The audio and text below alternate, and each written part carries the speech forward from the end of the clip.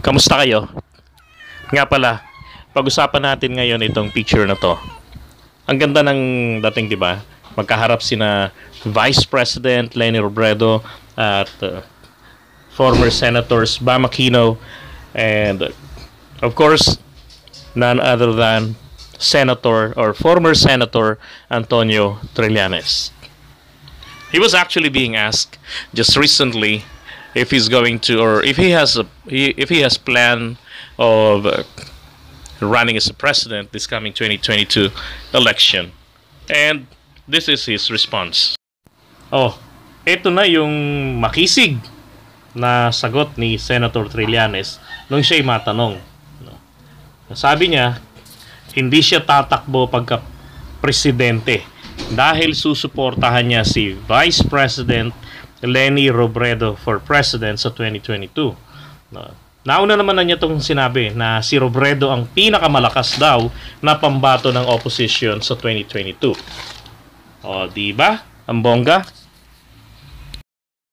Well, sabi ni Senator Trillanes, magsesenador daw siya uli sa 2022, yung kanya nang tatakbuhin. At solido na ang suporta niya kay Vice President Leni Robredo. Pero alam niyo ako, hindi ako kontento sa sagot na to eh. Kasi kung tingnan natin yung effort niya para mapabagsak si Duterte, lalo na yung sa Bicoy, na siya yung yung magiging Vice President, si Leni yung magiging presidente, yung pagkagusto na marubdob na pagkagusto sa posisyon sa pangulo, sa pampanguluhan or pang Vice President position.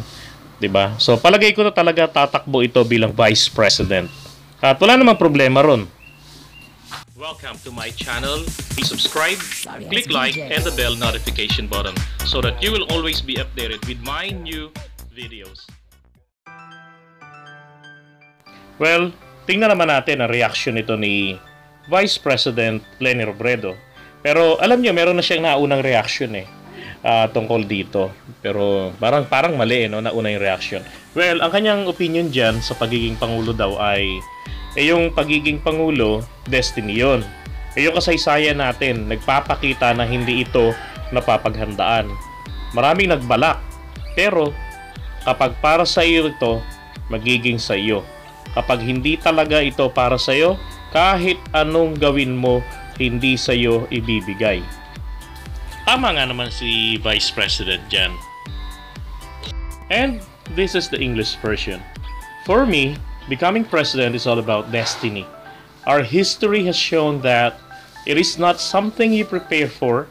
Many have aspired for it, but if it is for you, it will be yours. If it is not, no matter how hard you try, it will not be given to you. This is absolutely 100% totoo yan. Kaya nga tingnan ninyo ha. Balikan natin yung classic, si Senator Aquino, yung bayani daw. Diba? Nasakripisyo yung kanyang party mate sa Plaza Miranda bombing dahil sa lumilitaw na sabuatan niya allegedly with the Communist Party of the Philippines, base na rin sa mga buhay na saksi at mga nagplano at nagsagawa nito. Diba? Sina Victor Corpus at yung isa pang lumulutang ngayon na nagpapatotoo nito.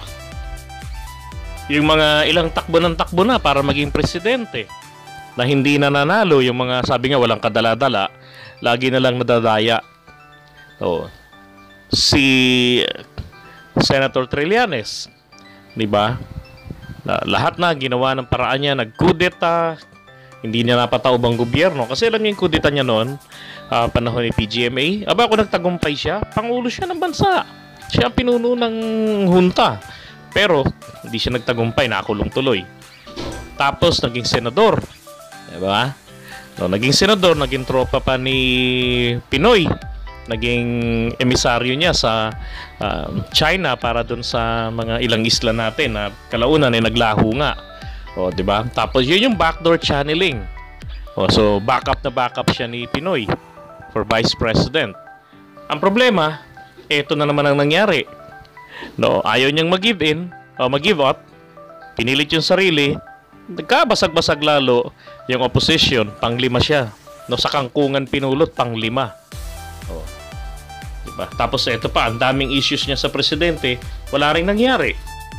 Kaya tama itong si Vice President eh. Kapag hindi para sa'yo, hindi ibibigay sa'yo. Kung hindi ukol, hindi bubukol. Ano sa palagay nyo? Manalo kaya ito matuloy kaya ang tandem o magkaroon ng tandem na Trillanes?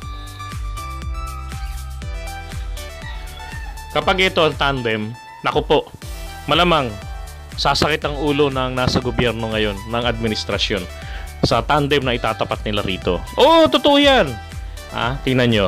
Bongbong Duterte o si Sara. Or Duterte o kaya naman Sara Duterte Bongbong. O, di ba?